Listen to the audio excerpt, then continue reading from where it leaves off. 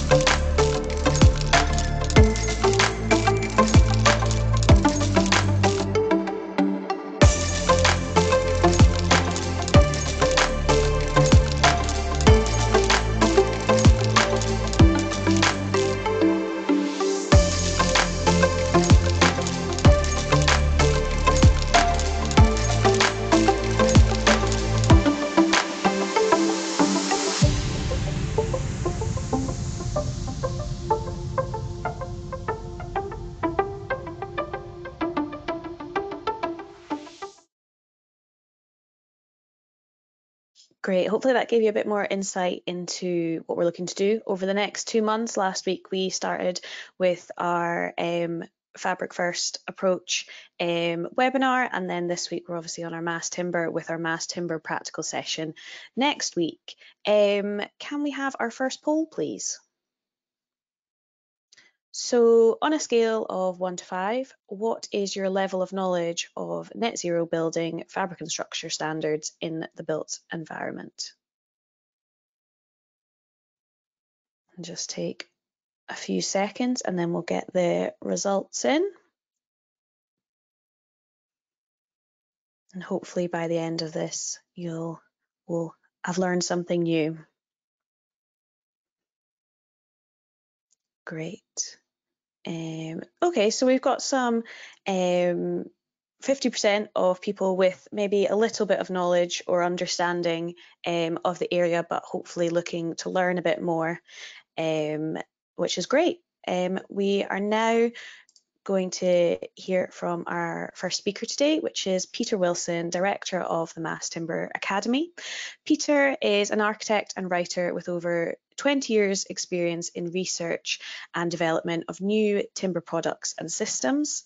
He is the founding director of the Mass Timber Academy, set up to teach architects, technologists and structural engineers everything about modern timber technologies that universities still don't. So welcome, Peter.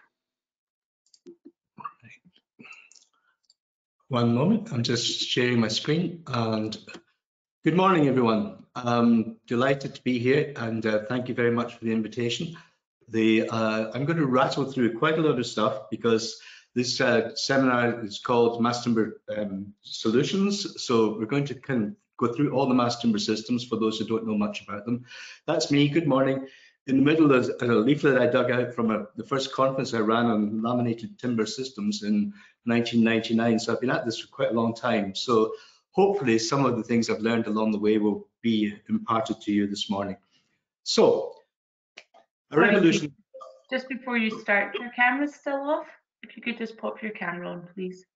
Oh, sorry. Where is it? Thank you. Was that me?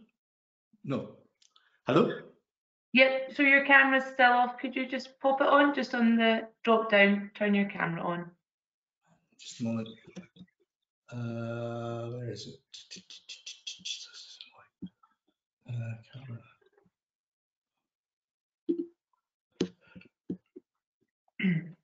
Right, okay, is that better? It's still not on, but it's okay, we can go without. Just carry on, thank you. Okay, so let me crack on from there. Sorry about that, folks. I said at the start, the first slide, a revolution in construction. And so we're saying, why do we need to change things? Why do we need to think about this? What are the opportunities for mass timber and why has that come about? Well, the climate emergency is the key reason to change the way we build. And it is a key route to our kind of low carbon future. So 6 years ago, Mark Farmer wrote a report for the government, the UK government, that said, modernise or die, basically saying for all these issues in the construction industry, if we didn't change within 10 years, the construction industry in the UK would be in serious difficulties. But we're now 6 years into those 10 years and not a lot has changed, but I'm hoping to communicate to you a lot has changed in the world of mass timber.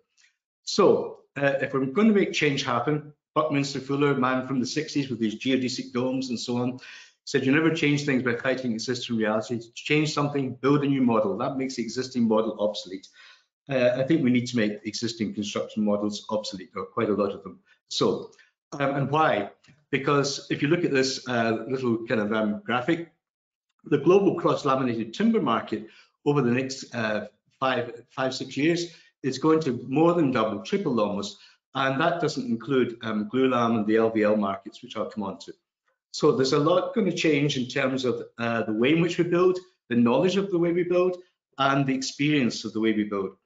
So what do we mean by mass timber? There are 2 non-glued systems, 3 glued systems: nail laminated timber, dowel laminated, glue laminated, cross laminated, and LVL.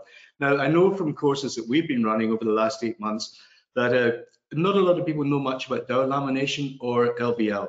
Know quite a bit about glue lam, fair bit about cross laminated timber, even if you haven't used it. So I'm going to go through each of these very quickly and explain something about them.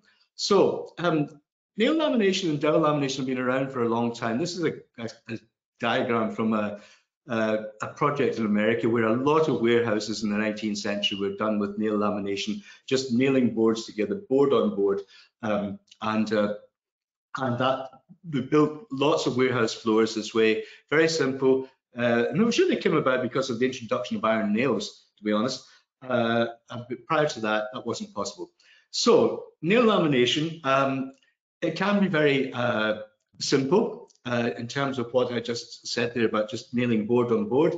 But when you look at some of the projects being done around the world at the moment using nail laminated proposal. Structurecraft in Vancouver, one of the foremost companies that were doing this in great detail and using very large scale nail laminated panels. This particular project was one of the first ones I came across that really excited me about nail lamination. It's a very simple, inexpensive process, but in this particular project, quite complicated structural engineering. And more recently, in the United States, Michael Green Architects, are also from Vancouver, have done quite a lot in looking at commercial architecture using nail laminated systems because of its traditions in the United States for commercial and industrial buildings. And again, a project that locks up huge amounts of carbon and single spanning slabs. This is quite important when we talk about nail lamination or dowel lamination compared to, well, nail lamination compared to CLT. So you can see this is just the evolution of that particular project. It's the actual design of it is very sophisticated, huge numbers of nail laminated panels within the building in this T3 project, and it's a developer who's now rolled out quite a number of T3 projects around United States. So it's becoming more popular. It was very popular in the 19th century in America. It's becoming more popular again because of just the kind of carbon sequestration side of things. And that's kind of how we've been doing it here in the past. This is in Macro's workshop in Inverness, just board on board on a jig, just nail gun each layer. So it's quite time intensive when you do it as a manual kind of process. So I'm going to move on to dowel lamination because it is used quite a lot in Europe, and not less so here because we have only a handful of buildings in dowel lamination here, but around Europe a lot in quite large scale buildings, as you can see from this office building for Kung-Holtzbach, who make dowel laminated timber. And there are actually 5 types of dowel laminated timber. For those of you who don't know, many of you may be slightly familiar with it, will have heard of Brettstapel, which is roughly translated as just a pile of boards held together. Doppelholz is where mechanically they're vertically doweled, and I'll show you that in a moment. Diagonal Doppelholz is where they're stacked boards, but the dowels are put in diagonally, hence the name. And then 2 particular manufacturers, Holz 100, the Thoma system, and Nurholz, which I'll show you in a moment. So basically, Brettstapel, you can see here, stacked boards, go into kiln, finger jointed, not always finger jointed, because sometimes they're just, the boards are just stacked. And then planed, clamped, holes drilled all the way through the pile of boards, and then dowels inserted all the way through those boards, which can be quite hard because boards can move around if they're not clamped properly. But just to, I'm trying to get the slide to move forward. So structural performance of Brettstapel, the simplest system, can make floors, roofs out of it, inclined roofs, vertical loading. The panels are always, the boards are always vertical when you're making walls. Trying to have a little bit of trouble with the slide here. So you can see here some Brettstapel being made manually. Just the boards clamped together, dowels being pushed in, hammered in, and then the finished panel on the other side there. And you can see here in Europe, Zimmermen or really experienced carpenters building those panels into buildings. One of the better examples of dowel lamination in the UK now is the Buryport Community Primary School down in South Wales. Architect did. It's a beautifully put together building and really shows the potential of this particular technology, and relatively simple in terms of manufacture. Doppelholz, I mentioned, you can see here boards being clamped together in machines and the dowels inserted automatically into the stack boards, but it's still a stack board system. And here, diagonal Doppelholz, I'm just seeing if I can click this and oh, no, I've gone too far there, so don't worry. It should just show you just what happens here, if I can get that to work. Yep. So you can see here, boards again, all the grain of the wood all run in the same direction, but here the dowels are pushed in a patented system diagonally to give better shear strength to the panel.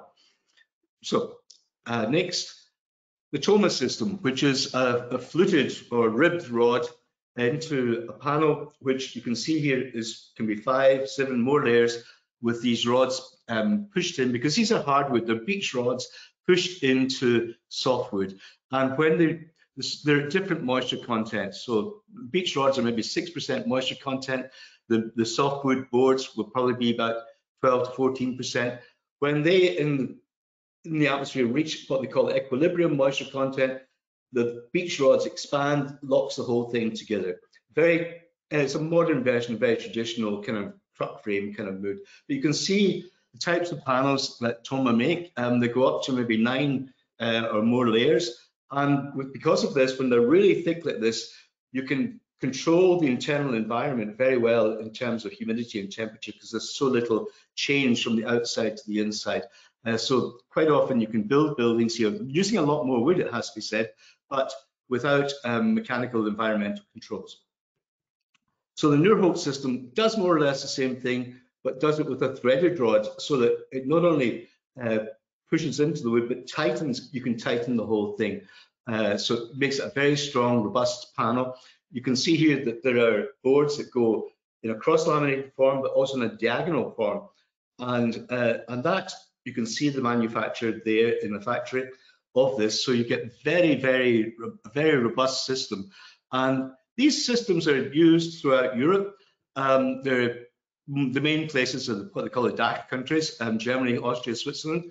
But you can see here, I've put a whole pile of logos of companies. There's maybe about 20 companies involved in Europe.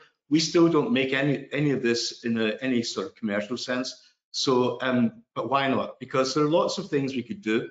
There's only a handful of buildings at present in the UK. We don't have a manufacturing sector. We don't train our architects, technologists, or engineers in it. We have poor skills based in the construction industry. That goes back to Mark Farmer's report.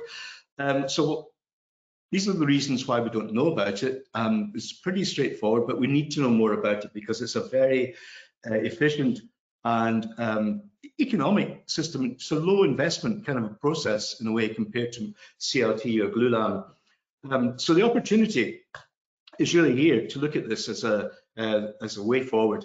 We can make it from homegrown timber. It can take place locally, smaller manufacturing facilities, lower investment costs. So I just throw that one to the audience and say, let's talk about this later. Glue laminated timber, first of the glued systems, now being done on an industrial scale, massive scale around the world, mainly by Central European companies, it has to be said, who have huge amounts of experience in manufacturing and manufacturing high quality buildings like this greenhouse in China.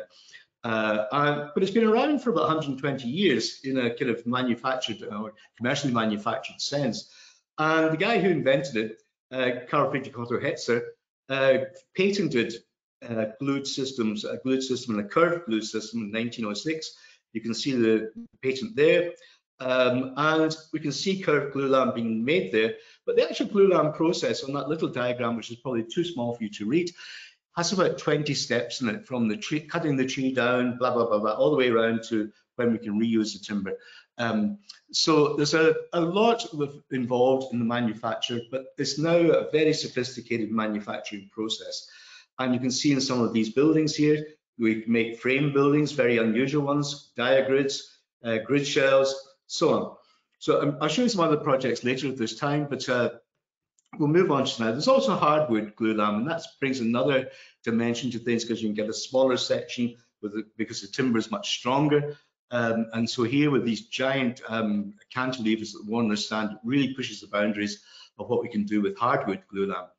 And moving on quickly to cross-laminated timber, there's been a whole range of experiments. I won't talk about this building for the moment, but the guy who started all this, really, he got into, Julius Napier got into in the 1970s, really looking at developing NLT and DLT prior to really pushing cross-laminated timber. And it was all about trying to find ways of using what were deemed low-value timbers in Switzerland. And so we now started off a whole revolution, really. But actually, way back, I found this patent from 1923 from America showing that people were already thinking about doing glued cross-laminated systems. It didn't move forward in America at that time, but it's moving forward now. But the first building in the UK to use it was really 20 odd years ago in Shrewsbury, this music school, and it was really used for the roof to have a column-free environment in there.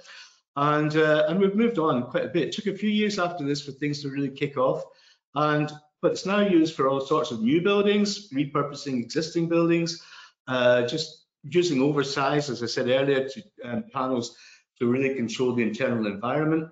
We can now curve glulam, which is quite unusual. It's more of a bespoke process, and the industry for that is massive now. It's not just in Europe, but across America, Australia, New Zealand, and so on.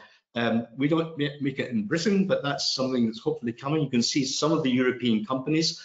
So it's not a new technology. It's very much a well-used and well-developed technology, and continues to develop. And then the thing that changed a lot of things was tall timber revolution, really, that the Stadthouse in Murray Grove by Wathers and Architects. 8 stories of CLT, structural CLT in a kind of honeycomb structure above a masonry plinth. And that changed things. Architects and engineers around the world began to look at realizing they can make taller buildings in timber. And that moved to here in 2019, the Musternet Tower in Brumunddal in Norway. 18 stories, 84 meters high, 6 fire mitigation systems, even sprinklers on the outside. A lot of development, a lot of push now towards tall buildings. More recently, last year, just at the end of last year, the Sara Cultural Centre in Skellefteå in Sweden opened. All the timber came from within 200 kilometers and was all manufactured within 50 kilometers of the site. So this is very much up in the very north of Sweden, but the whole town centre now is structured around this extraordinary development, which is completely timber. And then the inside, you can see here, the whole interior, the whole process is a combination of facilities, all brought together in one complex. So we might see mass timber or CLT manufactured in the UK soon, because Binderholz, the biggest manufacturer of CLT in the world, took over the BSW Timber Group in October last year. So with very much the intention to manufacture CLT from UK grown timber. I'm going to rattle on, move on to laminated timber. I'm conscious of the time. LVL, not many people know about this. This is probably one of the biggest timber constructions in the world presently, in Seville. And the parasols, or las setas, the mushrooms as it's called in Spain. And it's extraordinary, massive LVL construction and double curving structure in terms of the structural elements all linked together here, massive amounts of fireproofing as well. And it really started out and evolved from plywood in 1941. It was really looking at to develop airplanes where you could curve the material in 2 directions and so on.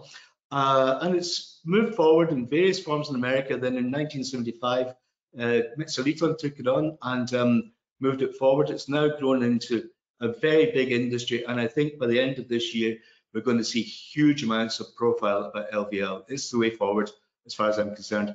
And the production's different because you have to peel the trees almost like just a lathe rolling the wood, and with a blade that runs the length of the log, peel it all, dry it, etc., etc. And then it comes out in massive sheets. The first building really in Scotland that's had this was the Maggie Centre in Dundee, and it's roofed with these curving folding plates. If you like, very small tea cake of a building, but really a very instructive one in terms of saying way back, in 2003, we have an example of this, and we moved forward a little bit with portal frames and Abbotsford and Galashiels, but the big thing now is where hardwood LVL is taking its place in building massive structures, diagrid roofs, Foster's with the Maggie Centre in Manchester recently, very complex kind of arrangement of the way in which the LVL is used to create the frames in which the light can pass through. And then more recently, this building is about to finish in London, black and white building by Wathers, and this is the game changer because the whole structural frame is LVL, hardwood LVL with CLT floors and roof. And you can see in the little diagram there the way in which the beams are set into the floor, I should say the CLT floors are set down onto the beams to create better headroom space and height potential within buildings. But there's a lot of other things going on in this. There's a huge report coming out from Europe, I think in September, about the potential for this for greater development, particularly in commercial manufacture, architecture, but also in other things. And there's only at the moment about 4 companies in Europe doing this, but there's also a company in Russia, but that's now conflict timber, as it's called. So we don't see any of that anymore at the moment. And but they're producing huge amounts, and Metsä Wood and Stora Enso in Finland are doing amazing things with this, building whole parts of the city in Helsinki, complete areas just made from LVL. So mass timber can conform any building type: commercial buildings, distilleries, diagrids, leisure recreation buildings, industrial buildings, mixed-use buildings. I've shown these 2 earlier. Religious buildings, residential buildings. This amazing project by Gianna Botsford in London, back of a house, fills a complete garden, but drops down 2 or 3 stories of basement levels. Retail buildings, beautiful interior in this, the Welcome building at Bridgewater Garden. And sport, I showed you this earlier, but lots of different types of sports buildings, and tall residential buildings, temporary structures, transport buildings. I'm going through the alphabet here. Visitor centres. I'm trying to show there's really not many building types, maybe apart from nuclear power stations, that we can't build with mass timber systems. And wineries, I forgot about W. And then double curving structures. You know, this extraordinary building in Bordeaux. And I asked the architect what was the concept for this, and he picked up his glass of wine and swirled it around and said, "That's the concept." And I thought, you couldn't do this 30 years ago. You could not have done that wood. The interior of this building is astonishing. So my final point is, ask yourself, why do we make timber formwork for in situ concrete when mass timber can provide the whole internal structure, the whole exterior structure of the building, be beautiful, sequester carbon, and it's from a renewable building material? So on that hopefully provocative note, I'm going to stop and say thank you very much for the time. Happy to take questions in due course, and hope that that was got you fired up to be more interested about mass timber. So thank you.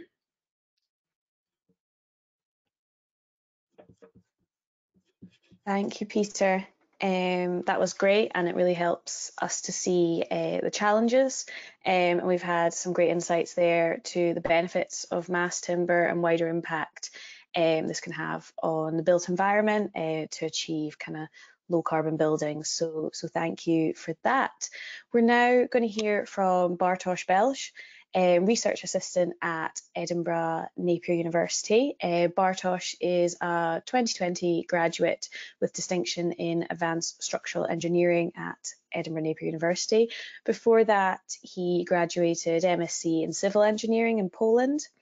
Bartosz brings skills in structural design, analytical thinking and problem solving, which he proved as a research assistant at ENU and the Built Environment Smarter Transformation, formerly CSIC, working on the homegrown mass timber structures. So welcome, Bartosz.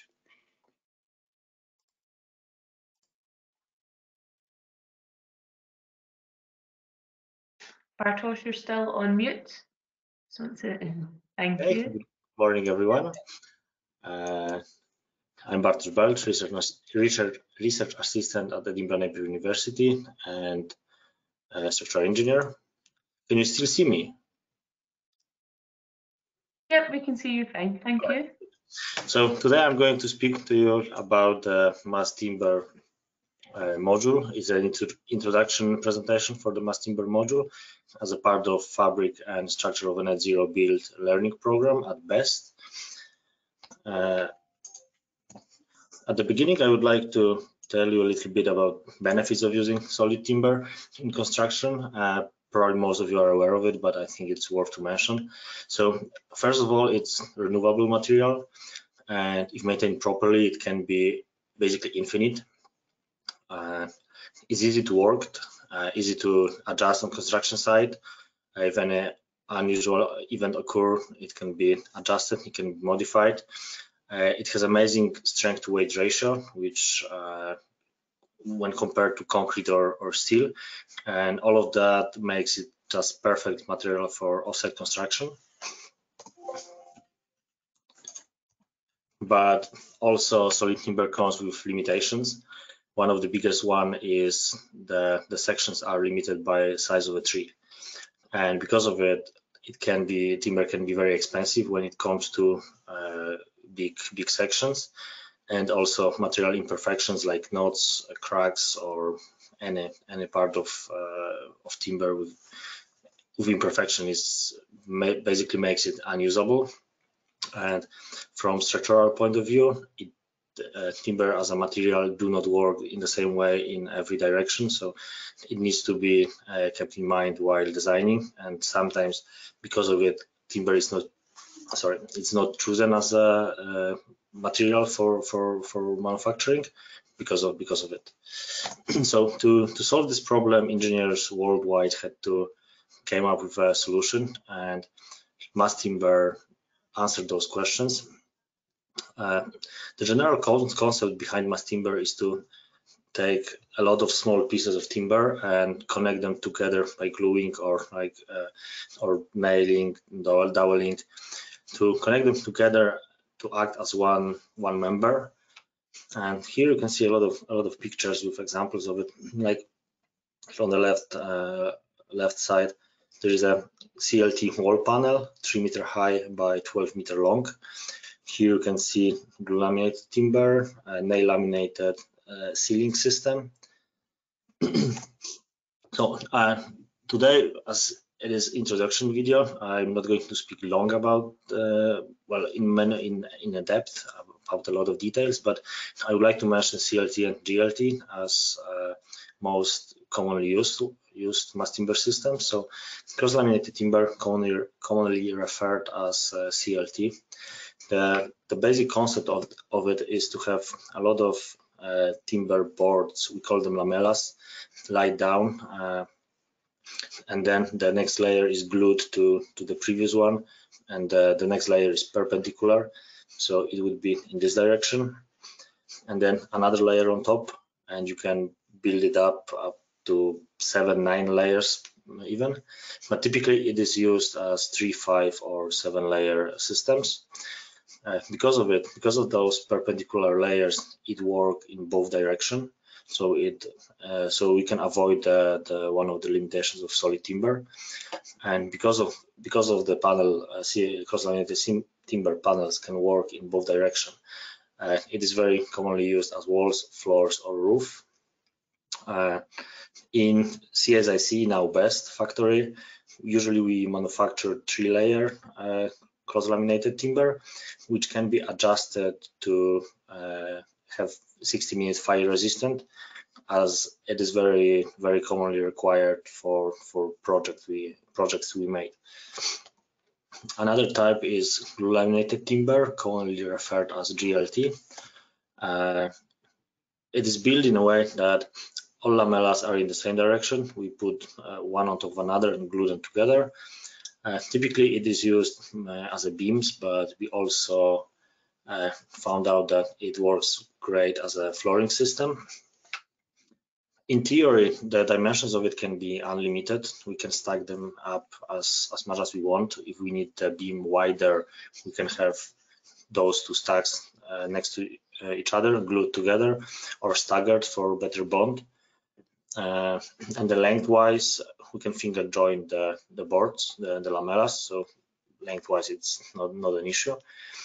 And glue laminated timber can be homogeneous or combined.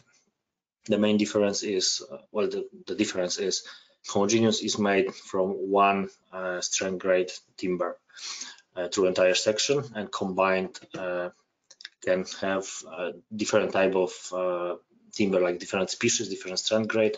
Typically the stronger timber is on the outside of the section. But when you want to make any mass timber, it is very important to keep an eye on moisture content, as to manufacture it, we need to dry timber to around 12% of moisture content, which cannot be achieved in regular air drying. It has to be kiln dried. Also, timber processing has to be maintained properly. After planing timber, it has to be used within 24 hours, or the moisture content of the lamellas has to be kept roughly at 12%. Also, strength grading is very important because the timber has to be the same strength grade in every layer. We can mix that between layers, but the layer has to be the same. And it's all because when we join the timber together, it has to work together. So if the moisture content would differ, there would be a lot of internal pressure in the members, which we want to avoid. The same comes to the strength grade of timber. And because of it, every time we press CLT panel in now best factory, we make testing samples to test it after the panel is made, to make sure that the quality of the product is at the right level. So benefits of using mass timber, it's all of the solid timber benefits, but on top of that, we are not limited by the dimensions of the tree anymore. The limiting factor is the machines and the transport, but it evolves, it changes quickly nowadays. So I think we have a lot of room to expand. Material imperfections are no problem anymore because you can cut them out and finger join lamellas together to create long beams, bigger sections, and minimize waste by cutting out just the just the part of lamellas that are not suitable for use. Because of that, tree size is no longer a problem. Big sections are affordable. As I mentioned before, CLT can work in two directions. That makes it perfect for any slab or wall panels. And because of all that, it's just perfect for modular and panelized construction, which I'm going to show you later on at the end of the presentation.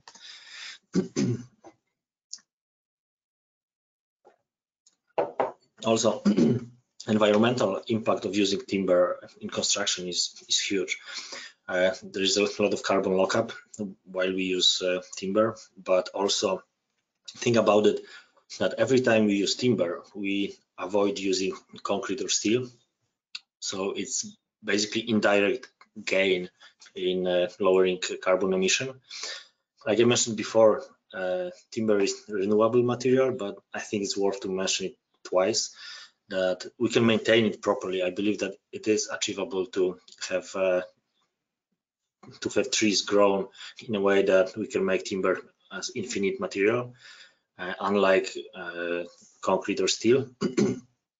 Also, timber is recyclable and does a huge thing if we build in a responsible way. So every time we use timber in a structure, then after the structure is dismantled or demolished, we can take that timber, reuse it as making pallets, furniture, firewood, and every single time we use the same piece of tree more than once, it's a huge gain. And on top of that, it can be locally grown, so that would decrease the transport. So every structure made with timber would have lower carbon footprint. And at CSIC and at Best now, we investigate and test homegrown mass timber products. Usually we use British spruce for it, but we also investigate other species. So the British spruce is affordable and accessible material. We've got a lot of it because if the timber would be homegrown, the transport cost would be lower and quicker delivery time. That would also create boost to local economy and potentially new workplaces. And it's worth to mention that up to very recently, all of the mass timber in UK was made from imported timber from Europe, Canada, and basically worldwide. And here I would like to show you a couple examples of real structures that we already made. You can see on the slides synergy units that was presented at COP26 in November last year. So what you can see here are the very first homegrown CLT panels made in UK. here you can see NLT, a laminated timber bead, and the entire flooring system was glue laminated timber. And the structure was made according to passive house standards. And that's an example of modular construction. The units were made next to each other in a factory and then put one on top of another. Another example of the modular construction with homegrown mass timber is a Fettes College study pods. We delivered 6 pods on the Fettes side. Every unit was made in a factory with full insulation, cladding, and internal fit out with windows and doors as well, and then delivered to the site. And within 2 days, we managed to place them on site. And the site was very tight because like I mentioned before, the very nice strength to weight ratio allowed us to use not very big crane to put units on site. And also everything inside was made from cross-laminated timber, so most of it are the offcuts from cutting out window and door openings. Another example of offsite construction with homegrown mass timber is a extension to the existing house. This is the panelized construction, so every single panel was made in a factory, in CSIC factory back then, with full insulation and the zinc cladding and windows and doors fitted into the panels, and then just assembled on site. The site was very small, very narrow, but we've managed to deliver that within 1 day. Within 1 day, we achieved the water tightness. And the last example I would like to show you is the Gen Zero classroom. This is the project that the client was the education department of the government, and the idea behind it was to create modern schools which would achieve net zero. So what we delivered was the mass timber classrooms, but there was a standard kit parts that we can use to make those classrooms, and we can adjust them so every part is repeatable. Here you can see glue laminated columns, cross-laminated timber beams, and the ceiling and floor panels here. As I mentioned before, again, the strength to weight ratio. You can see here that entire classroom was fitted on just one forklift. It's not possible to achieve anything like that with concrete or steel. And now I would like to show you the Gen Zero classroom 1:5 scale model, which was presented at National History Museum at London. I'm mentioning that because you will have opportunity to look at the model, assemble it and disassemble it on a workshop sessions that coming in next weeks. And also you can see here using augmented reality, we show to people how those buildings are made with the description of every component, how it looks inside, what it is built from, and how it's put together with the connection details. During the workshop session, you will assemble it and disassemble it, and you will be able to investigate it. So those workshop sessions would involve playing with the Gen Zero model, but also example connections of mass timber, CLT, and we plan to make a full-size CLT panel, which will involve planing, cross-cutting, lining up lamellas into a vacuum press, and then pressing a panel. And the learning outcomes of the model, we would like you to develop an general overview about the processes and practices behind the entire concept of mass timber solutions, and definitely understanding barriers and risks and challenges, but as well benefits and opportunities that comes from using mass timber. And I think most importantly, it would be to understand why we do need to transit to mass timber in future construction projects. Thank you very much for your attention, and hopefully we'll see each other on the workshop sessions. Thank you. Thank you, Bartosz. That is great. So we are now going to have our next poll. So can I get that up, please?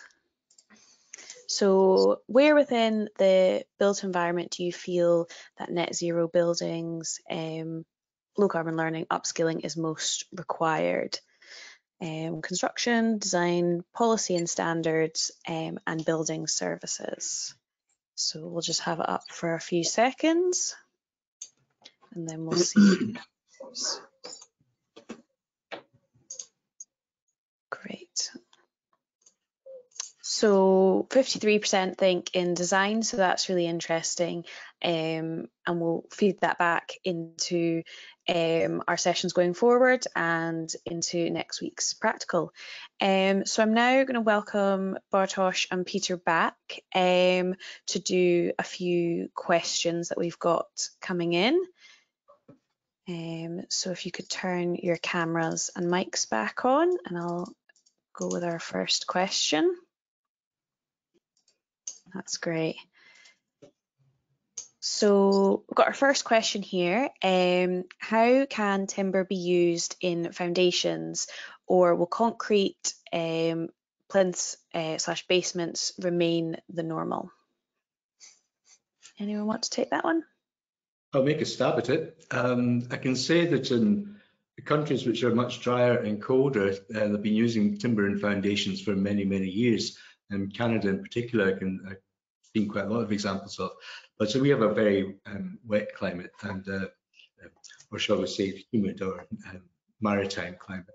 And we don't traditionally do that, although we have used timber piles. So the Royal Scottish Academy in Edinburgh for a couple of hundred years had timber piles underneath it until a few years ago when they were replaced by concrete foundations. And that's because the whole ground was made up in what was the old Norloch in Edinburgh. But I think in recent years, other things have come to the fore in terms of timber, particularly modified timber systems, which are either chemically or thermally modified. And the one that springs to mind is a Kaye, which most people may have heard the name of, but it's an acetylated timber. It uses a particular kind of acetic anhydride to cook the wood in this liquid, which then the byproduct is like acetic acid, like the vinegar in your chips. But the wood, the cell structure of the wood is transformed from what is a very non-durable timber into a highly durable timber, to the point at which in the Netherlands, for example, they're lining canals with it because they can't get the traditional tropical hardwoods that they used to line canals with. But they can line it with a Kaye because it's got a 60-year lifespan or more. And certainly all the examples I've seen of it, it's extraordinarily durable. It's completely transformed as a species in this process. And I think we could see more of that. But the downside of it is it doesn't necessarily have the same strength characteristics as you would want from the traditional foundations, whether strip foundations or piles or whatever. The other option that I've been looking at a lot recently is ground screws, screw piles, which you sometimes see for use in garden pavilions, home offices and things. But actually, there's a firm in Dundee, Radix, who make huge ones for commercial buildings. And I'm seeing a lot more examples of ground screws being used because there's very little impact on the soil structure, but you can hold up really quite substantial timber buildings. The issue all the time with timber is though how you hold the building down, because it's lightweight compared to traditional construction. And certainly in some of the work that's going on in tall timber buildings, you see, like in Chicago, they're making the connections in timber and concrete just to weigh the building down in a windy city.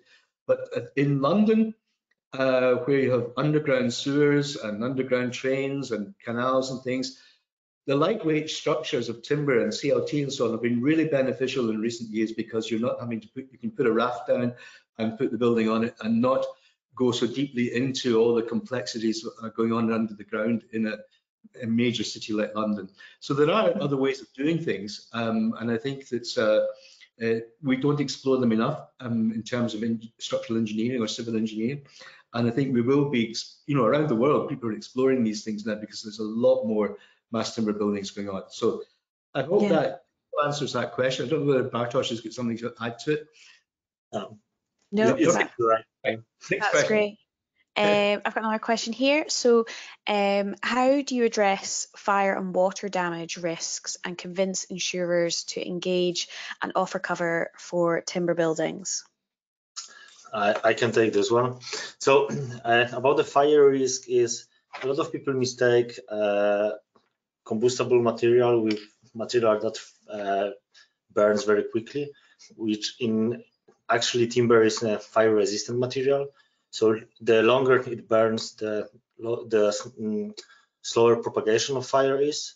So we were running tests with CLT, and 100 mil CLT panel, we achieved 60 mil burning time for it, and it didn't even went through half of the panel. So it also, I see it also addressed the next two questions in a bit. So when we make a CLT panel, when we do fire calculations, we assume some time needed for evacuation. Let's say it's 60 minutes. So after 60 minutes of fire, we can predict how much of the timber panel will be left, and it has to be structurally sufficient. And this is according to the current standards, and that's basically how we do it. That's great. There's a few fire questions. Peter, I don't know if you have anything to add. So I think there's been a lot of work done on this recently in terms of the fire issues, moisture issues, insurance issues.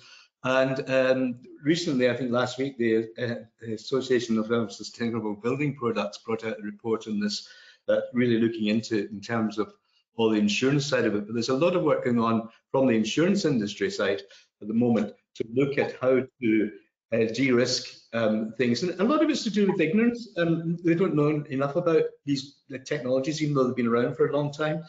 And the fire side of things, yes, I mean, wood burns, but I mean, the mitigation systems we have available, I mean, the building I showed in the 84-story building in Norway has 6 different mitigation systems, as well as passive systems.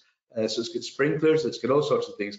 We can, you need a good fire engineer in the project to start with. And the other thing about moisture is that one of the biggest problems at the moment is with mass timber is moisture damage, where the main contractors have not used, say, CLT before. The subcontractors don't really know about it. They come along, perhaps say a roofing contractor puts down membranes, seals in moisture into the panel, and then you get internal kind of rotting and huge problems, huge technical problems.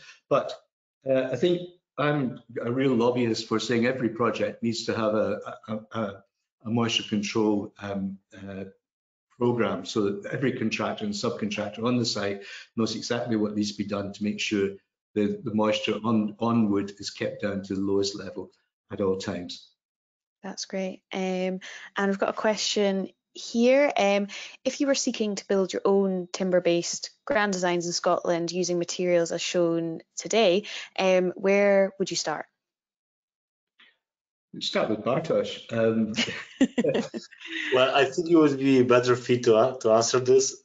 I do not live in Scotland as long. And, yeah. Well, I think I would start with someone who knows how to build with timber. An architect and a contractor and so on, because what we have across the industry is people wanting to use things but not having done so, and not having been given any training in understanding more about the properties of wood and what you can do with different species. We've been building in Scotland with platform timber frame since 40 years, and the insurance industry is very slow to catch up on that. It's getting getting into gear around timber because they see it around the world now going like topsy, and they know this is the future. So they need to get on board if they're going to make money. But if you're going to do it with Scottish grown timber, I think the work that's been done in the Innovation Centre and with Edinburgh Napier University has taken that to a huge extent. The level of research and development that's gone on over the last 15 years or so has been phenomenal. The downside is we don't have anybody manufacturing these things yet. We need to get into commercial manufacture to get more value out of our forest resource. But the biggest thing you have to do about building a timber house in Scotland, to be honest, is acquiring a plot of land. And that's probably the most expensive and most difficult bit of the whole process. That's great. And I've got one last question that we'll have today. And if we've missed any or not had time to answer them all, we will kind of come back to you at a later date. And it was around the kind of quality assurance, which you mentioned, Bartosz, and how are these checks carried out, and have you been part of this process, or is that someone else that kind of undertakes those processes? We test timber at Edinburgh Napier. I've seen those. I haven't worked on the reports, but my colleague Wojciech Plowas does. So we work in the same team. I'm more on the designing part at the moment. But yeah, it's basically what we do. We constantly check the moisture content and the humidity in the moisture content of the timber, humidity and temperature in the factory. It's like every 30 minutes we check it. And after the panel is pressed, we've got that 500 mil by 500 mil samples, and we test them in Edinburgh in our laboratory to see the strength requirements and the properties of the entire section are at least on the level that standard requires. That's great. Perfect. I think that's all we've really got time for question-wise today. We're going to do our last poll before we finish up. So can I have our last poll, please?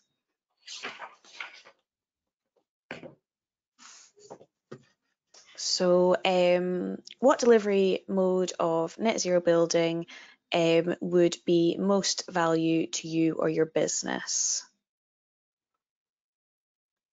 So part of the learning, so how would you like to kind of learn more around these topics? Online, face-to-face, blended, or a combination of all of the above? And we'll get the answers in. This is really helpful for us so we can kind of make the best learning we can. So yeah, we'll see. So blended and combination of all the above, that's really good to know because that's currently what we are doing. So thank you very much for that. So please don't forget to register for the mass timber practical training, which will be taking place at the Innovation Factory next Wednesday, the 18th of May. I'll be in touch with everyone after this webinar to get everyone signed up. Next week, we'll be hosting also our carbon accounting webinar, which will be followed by sustainable materials and insulation. These sessions will introduce you to the module and will also be followed by a practical session in the Innovation Centre. Again, spaces are limited, so please do get in touch with myself and we can get you booked in. You can sign up for them all after the session and we will share links to everything after we have closed this webinar. So thank you everyone for joining this morning, and thank you to Bartosz and Peter for supporting the Mass Timber webinar and the wider Fabric and Structure project. We hope this project will have the desired impact, which is to work towards a net zero carbon built environment. And hopefully we will see you all next week. Thank you, and we'll be in touch soon. Thanks.